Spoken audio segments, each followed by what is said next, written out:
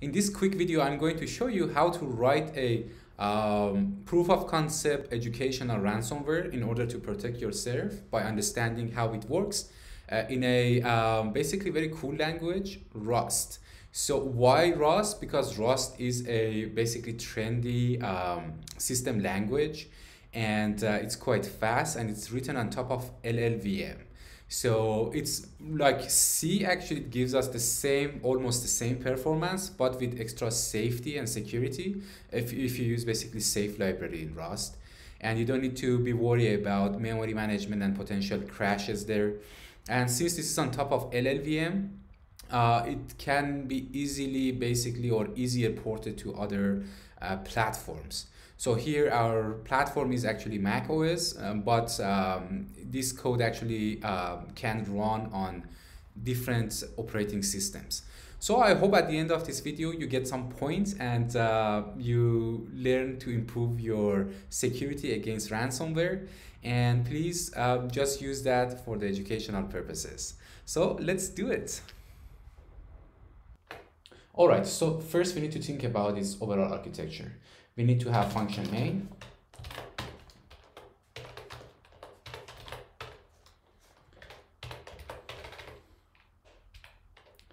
The first thing we need to do, we need to basically find files, and then we need to encrypt them. So that's the overall algorithm here. So we are not going to exploit any vulnerability or anything like that. But maybe in the future I can make a video talking about the exploitation and how to basically take advantage of potential bugs in a target machine and inject the code. Here could be ransomware or any other type of malware. So we need a function. Let's call that fetch files.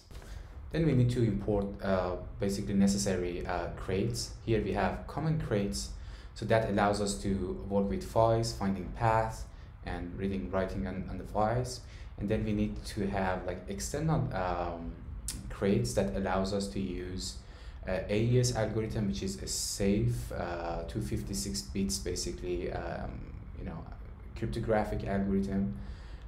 This crate allows us to basically find the desktop path. So why desktop? Because desktop is usually the most important and handy place for users to put their private files. Because ransomwares, they are not looking for like library files or like Windows files or operating system files, because those are common files and user can reinstall them. However, private files supposedly are more expensive and important for target users. So you got to be very careful. And the point here is most of ransomwares actually try to find your files at your desktop. So these are little tips here how to protect yourself. And then we have like what here that allows actually Rust code to recursively traverse files. So on desktop you might have a folder, and inside the folder you might have multiple folders and so forth in a nested manner. So we need to somehow recursively actually traverse to them and extract the files. And then we have AES writer for writing and changing the file and encrypting the files. We have random here because in this educational ransomware we want to use random keys. So why like that? In order to increase the chance of that, and we don't want to have a fixed key here, all right? Because if you have a fixed key, then by performing reverse engineering, security expert can extract the key. And so here are the tips, for you if you want to protect your machine, your network, your company. You got to be careful about how a ransomware really works in practice. So by understanding that, as an expert, you can protect yourself more efficiently.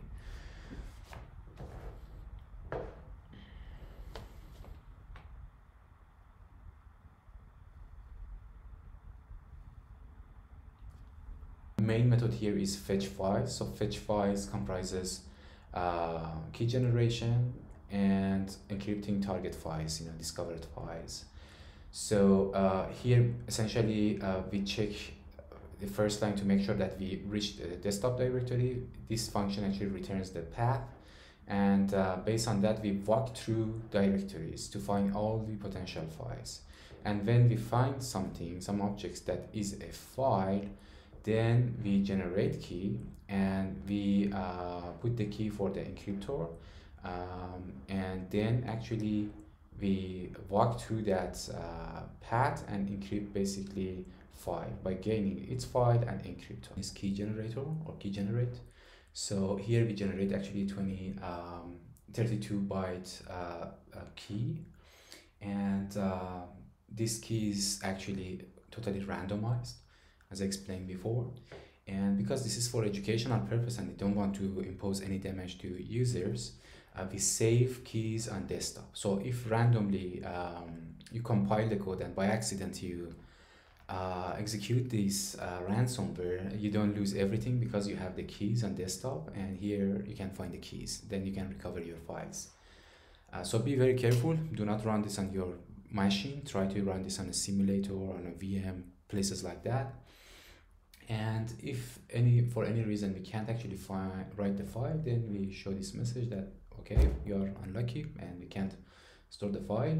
That's why it's very dangerous, and be very careful in the compilation and the execution of that. So if you by accident run the file, it can encrypt all your files, so be careful. Our final function, this is called encrypt target file. So now we have our key, and we could find basically different files. We extract the path, we have the accurate path, and now here we are going to combine, import basically the key, and based on that key we encrypt the file.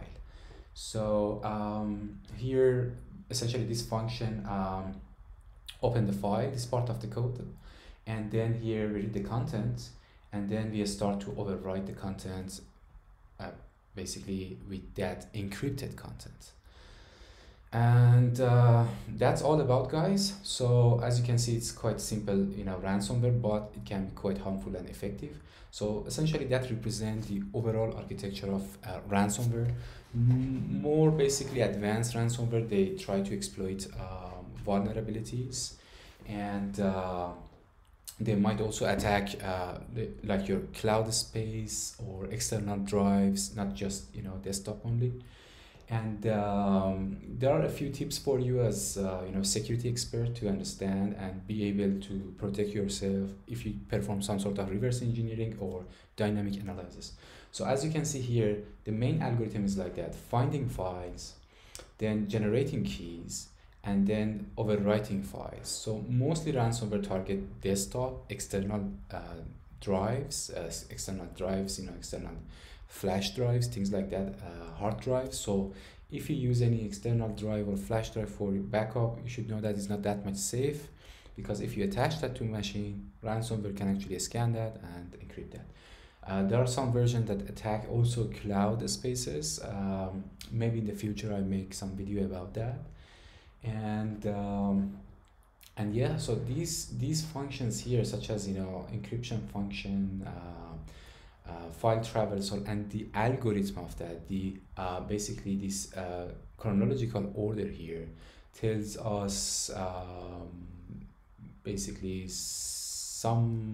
give us some idea about the real intention of a program.